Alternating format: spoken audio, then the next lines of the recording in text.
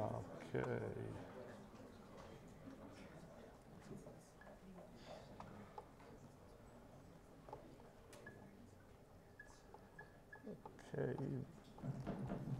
Okay.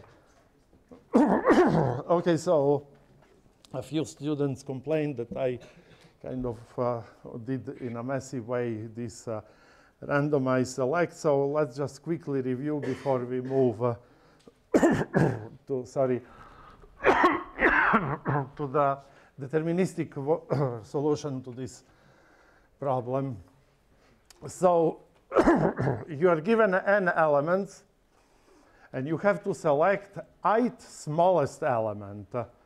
So the idea is to use divide and conquer, which is kind of 1/2 of the randomized quicksort, because you always operate on just one side of the partition, right? So how do we proceed? So we choose a random pivot, right? And then we reorder the array, taking so that all elements on the left of it, of the pivot, are smaller or equal than the pivot, and all elements on the right are bigger than the pivot, right? And then if you were just lucky to, so then what do? We compute how many elements there are on the left. And if it happens that this number element is exactly I, then you know that exactly the pivot is your ith element. Otherwise, if I is smaller than k, then you recursively apply your algorithm to the right. And opposite, if I is bigger than k, right, then if I is bigger than k, if I is bigger than k, then you apply to all elements on the right. And if I is, let's see, did I mess it up here? So if I is smaller than k, your elements are on the left. Yes, in fact, so it's they are among p up to q minus 1 on the left. And otherwise, if I is bigger, it resides on the right-hand side of the partition. So you recursively apply this, but now you are looking not for the ith element, but I minus k element, to account that you threw away k smaller elements of the left side of the partition. So clearly, the worst case runtime is quadratic, right? Because you might be just peeling element by element if you always choose a pivot that is either the smallest or the largest in the array, but that's very unlikely. So in this case, of course, the algorithm will run in a quadratic time. But in most of the cases, right, the two partitions, just by law of large numbers, will be reasonably balanced. So we do this with the assumption, to make things a little bit simpler, with the assumption that all the elements in the array are distinct. Later we will see what we do when we have repetitions.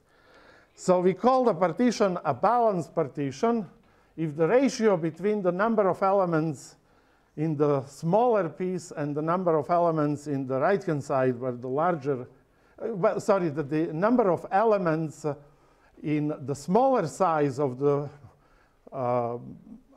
chunk that is of smaller size is not, compared to the number of elements in the larger chunk, is not in the ratio worse than 1 to 9, right? So we allow that one side of the partition can be at most 9 times larger than the smaller side of the partition. So what's the probability that we will get a balanced partition when we choose the pivot, right?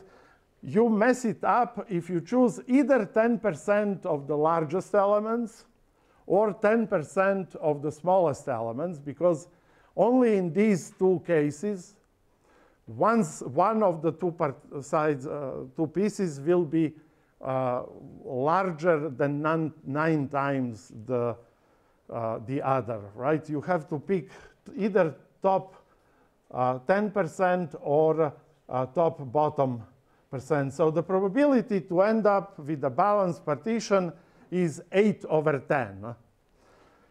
Okay, so let's now find the expected number of partitions between two consecutive balanced partitions, right? So we assume that we did a partition and it's unbalanced. We did another partition and it's again unbalanced. And finally say we hit a balanced partition. We want to estimate how many times on average you produce an unbalanced partition. So probability to get another balanced partition at the first shot, right, is 8 over 10.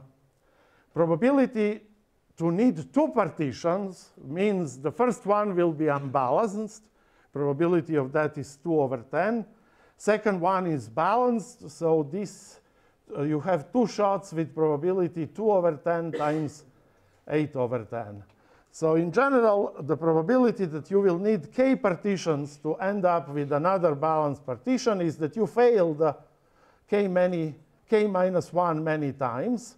So that will be the probability times probability of the balanced partition, right? So we then expected number of partitions between two balanced partitions will be given by this formula.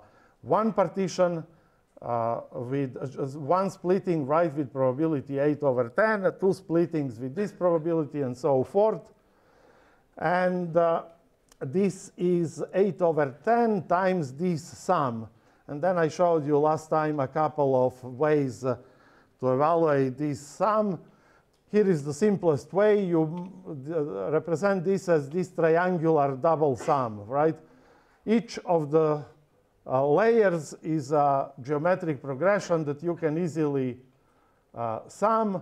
And then, fortunately, the results are also yet another geometric progression, which you can also sum. And you get 10 over 8 squared.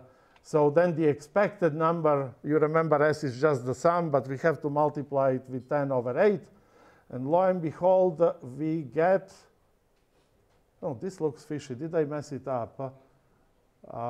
Because, maybe that's right. 10 over 8. Okay, so by the way, I didn't tell you that.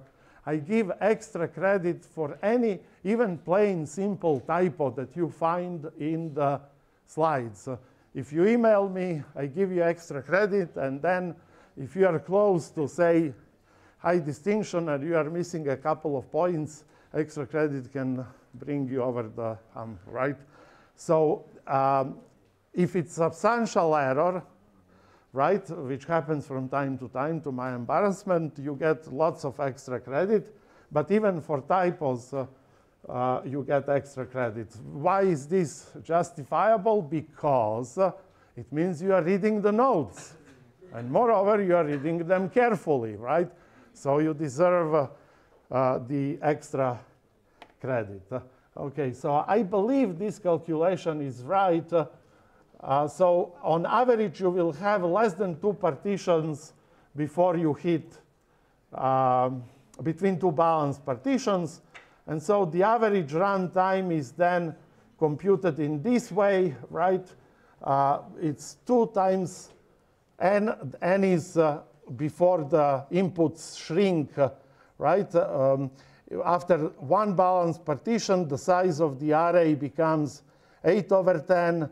Then it becomes 8 over 10 squared, and so forth. And lo and behold, you get yet another geometric partition, a geometric series that sums up to 10n, which means that this is just another way to do this, which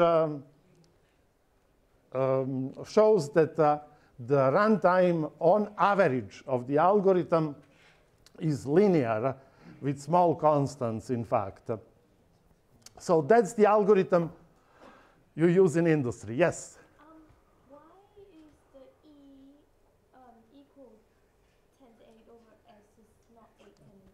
This is exactly what I thought. So I think that might be, you know, maybe I had one beer too much when I was writing the notes. So S is, lo and behold, I think, oh my God. So it's 8 over 10 times,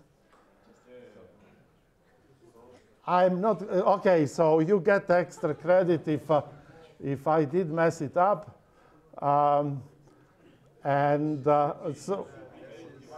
was 10, 8 on the slide above as well. The line above, that line. Yeah, this one Which? here. That's On the no, go down. Go next slide. There. Yeah, S equals 10 over 8 squared. Oh, yeah. So it's, this comes, but this is wrong, is it? Yeah. Yeah, it's 8 divided by 10. Yeah. And this, okay, so extra point for you. Send me an email so that I can do that. Sorry? S becomes,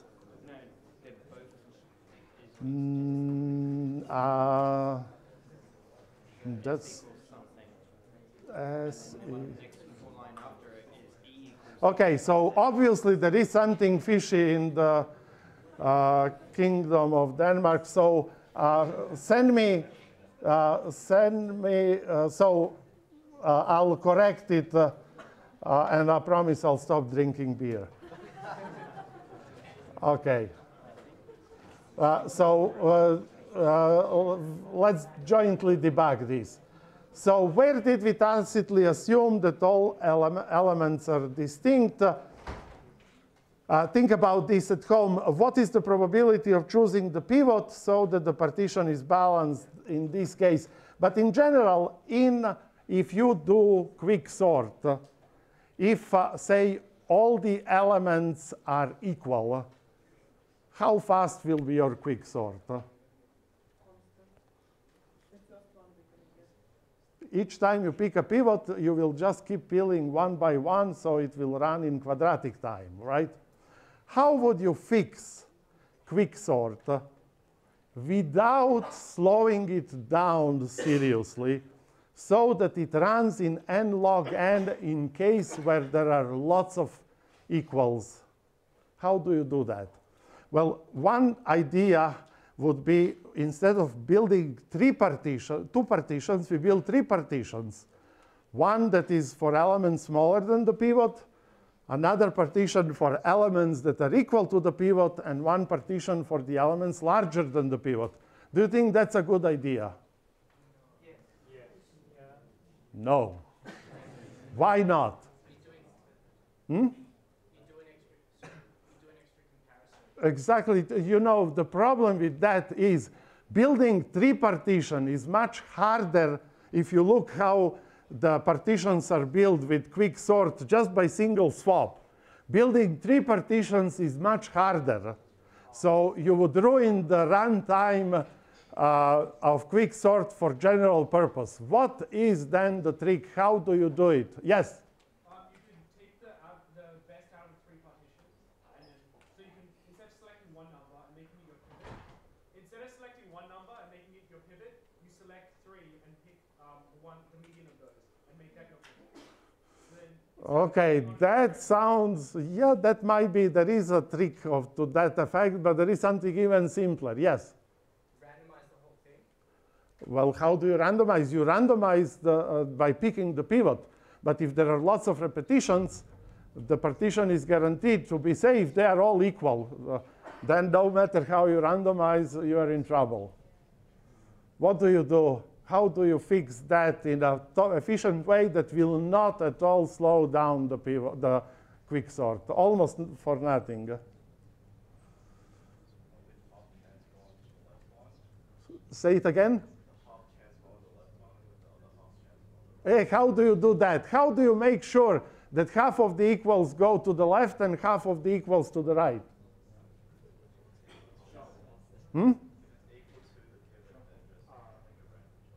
Make a random choice. Invoking random number generator is expensive. Just pick one and put it to the left, pick the next. Exactly. Whenever you hit, you put a little flag. If it's equal to the pivot, and flag is equal to 0, goes to the left and flip the flag.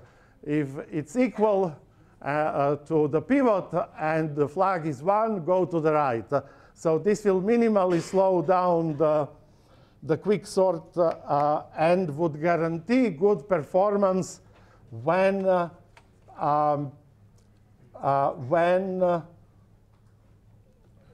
are lots of repetitions. Okay, here is a question for you. You need to sort, yes? If you're checking if it's equal to the pivot, won't that be another comparison as well? Would it be another comparison?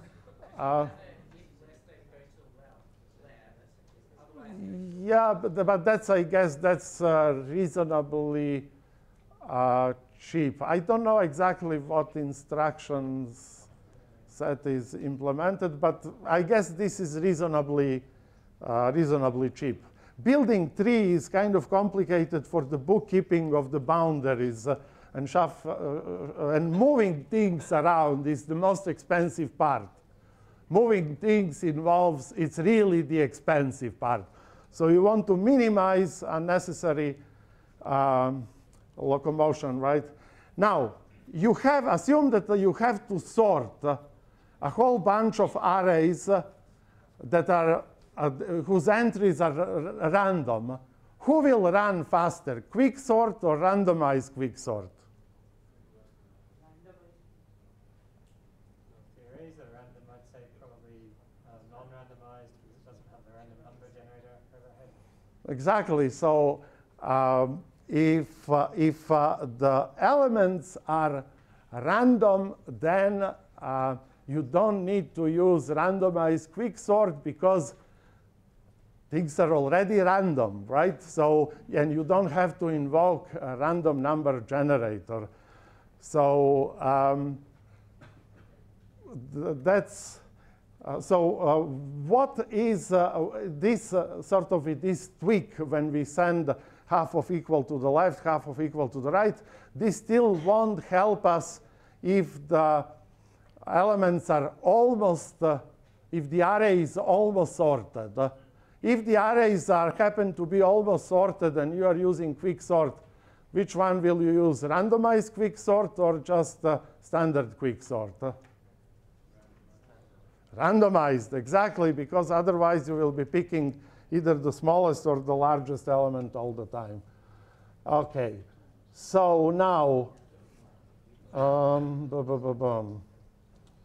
okay, now interesting thing is, it was an open question for quite a while if you can find a median in linear time, right? Because standard way, simple way of finding median would be to sort the array. And lo and behold, we saw that randomized runs in linear time. But the question is, can you do it deterministically in linear time? And it was open for quite a while until it was solved in 1972 by Manuel Blum, Floyd, Pratt, Rivest, and Tarjan. So what is this algorithm? What's interesting about this algorithm immediately? What do you think?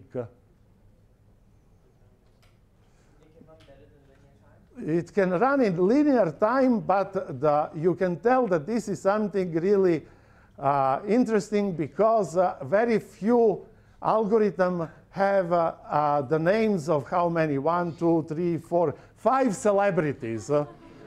All of these people are extremely famous computer scientists, so it took 5 of them to beat linear time problem order statistics algorithm. And that's what I'm going to show you now. It's an extremely pretty algorithm, but it is useless.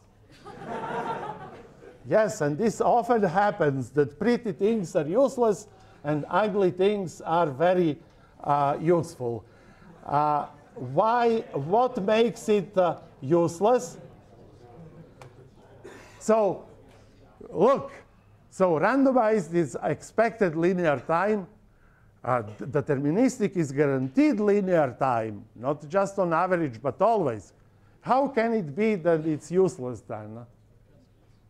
Bad constant factors? Bad constant factors. Beautiful. That's exactly right. So that's important. You know, sometimes we get complacent with asymptotics, but just what we see with this generalization of Karatsuba algorithm, things that asymptotically run faster can be useless because the constants can be large. You see, this randomized order selection algorithm, just think of quicksort, is extremely fast because all the loops are extremely tight. There is very little moving elements around. So this makes essentially quicksort unbeatable for general purpose sorting. For the very same reason, this is why randomized order selection is the algorithm of choice. And because, as you will see now, linear time algorithm always runs in C times n, but it's useless because C is actually quite large. But as a trick, is absolutely colossal. It's one of my favorite algorithms, despite being useless. I mean, most of the algorithms that I produce are also useless, so I shouldn't complain.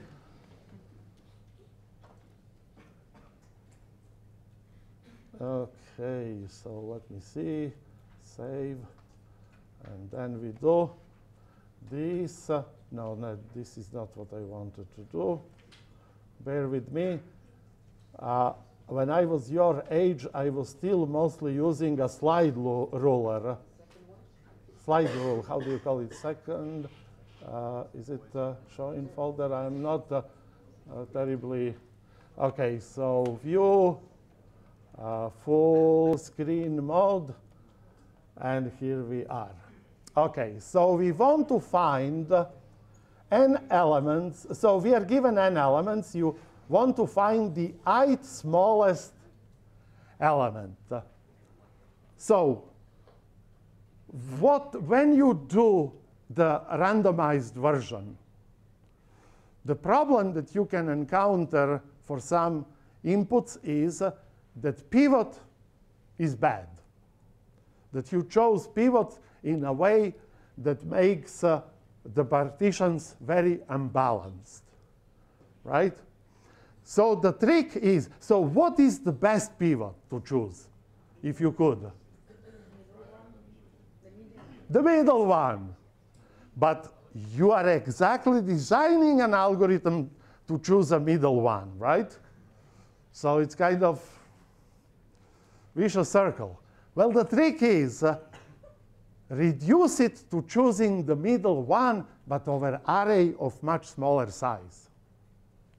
So the trick is you will pick the pivot using the very same algorithm, recursively calling it, but on an array of much smaller size. So this is how you do it. It's very simple and intuitive. So split the numbers in groups of 5 any way you please. And then order elements in each group. This is all doable in linear time. So you split them groups of 5. The last group can be smaller, right? If the number is not divisible by 5. And then within each group, sort them by hand, by insertion sort, say, right? Now you get a matrix that looks like this.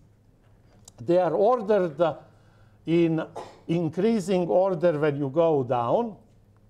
And then what you do is you consider the middle part, right? What do you know now? Everything on the top is smaller than the corresponding element in the middle, and everything on the bottom is larger than the element in the middle, okay?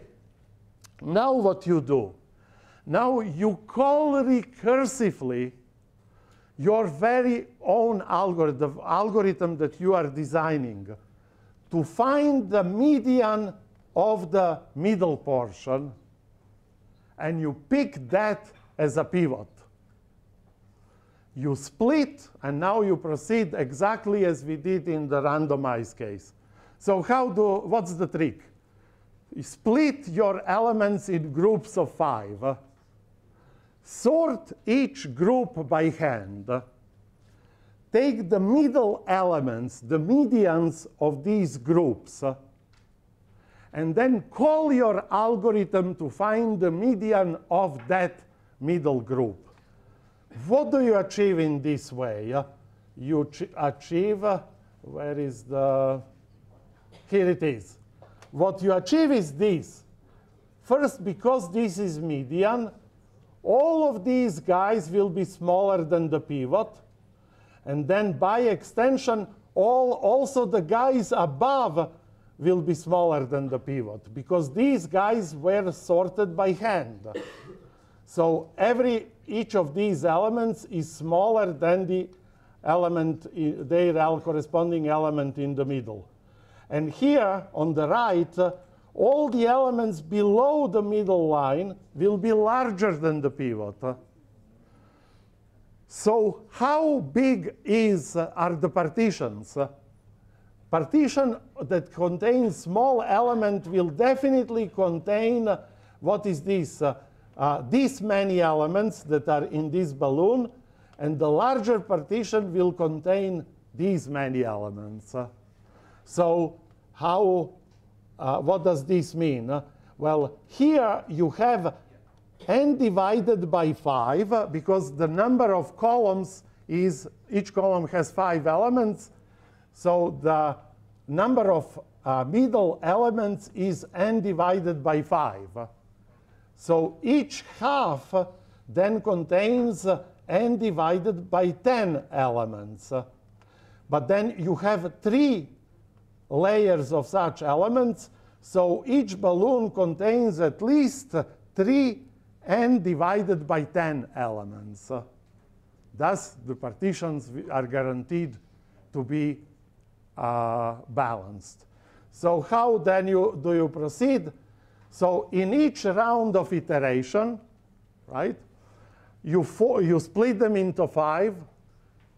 You take the middle row, apply recursively your algorithm to find the median, use it as a pivot, and then choose whichever, depending on the total number of elements in each partition. If I is smaller than the number partition on the left, you choose that side. Otherwise, you choose the right side. How fast is this algorithm? Well, we reduced an algorithm for finding ith element among n into an algorithm of finding the median for n over 5 many elements, because this is how many elements the middle row contains. So to find your pivot, so this is the work needed to find your pivot.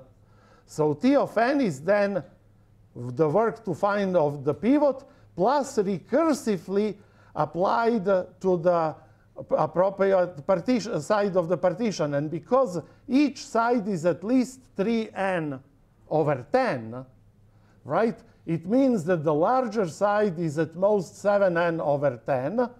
And everything that I described is actually done in linear time, splitting things, sorting by hand within each column, and so forth. And now, of course, master theorem doesn't quite apply, but you prove then that T of n is smaller than 11c times n. And lo and behold, if you substitute, this is essentially by induction, you assume that this is true and this is also true because both of these are smaller than n. And then when you substitute here after a simple arithmetic, you get that lo and behold, T of n is smaller than, and somehow n is missing here. I should give myself an extra credit point. Okay, so in fact, this algorithm runs in linear time. But first of all, this 11 is not that small, and C is large, because this Cn, it involves splitting them into a group of 5, sorting within each group, right? And then doing the pivot business and sorting, pushing everything to the left and the right and so forth. So this constant C is also quite large, right? So it's a very cute algorithm, recursive algorithm, but as I have mentioned, not everything pretty and clever is useful.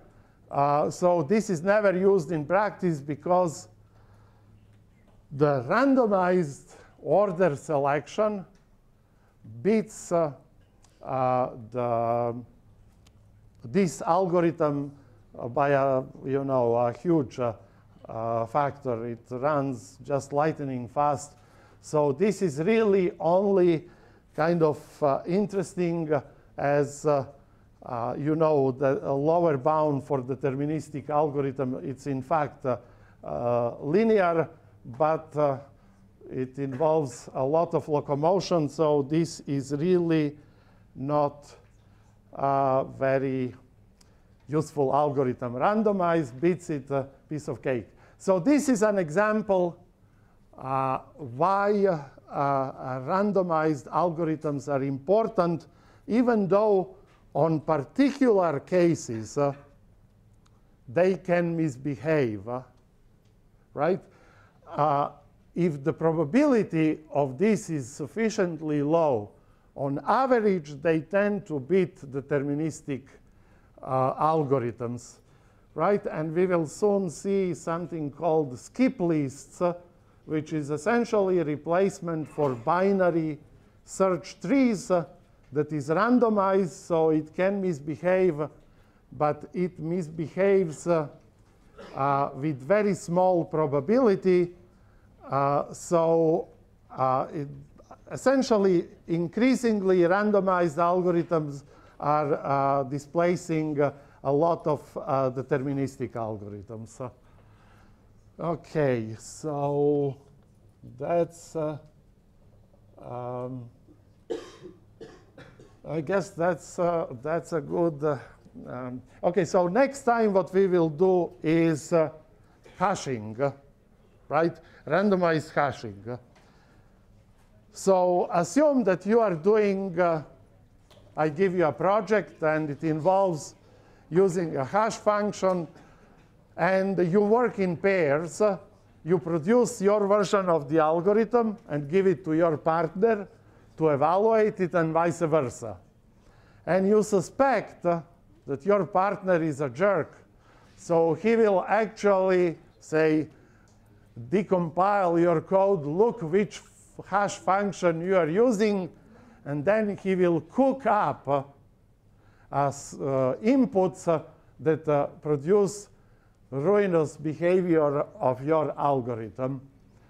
If you knew in advance that this is what he is going to do, how would you defeat him so that he cannot mess you up? That may be the easiest and the best solution. Yeah, so assume that you are stuck with that person, right? You know, stuck like in being married or something like that. So, tell me, what would you do? How do you make it bulletproof that whatever he does, he cannot defeat your function no matter what he does? Yes?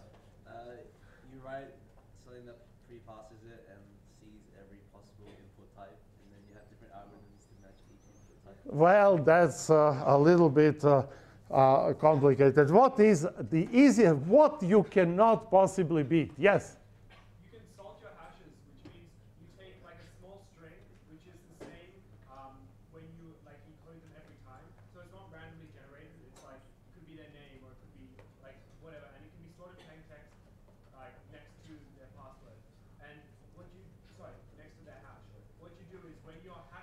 password, you take their password and the salt and you put them together, and then the hashes that come out will be different.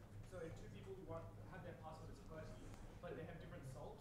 Okay, so in fact, the trick is to use randomized hashing, which means that before you run your program on a multiple inputs, right, the program chooses some parameter, some key randomly, and then freezes it for the life of the application run, right? So, and it turns out the trick how you do that, as you will see, is extremely useful, and it involves scalar products and something that you will also see in the fast Fourier transform business.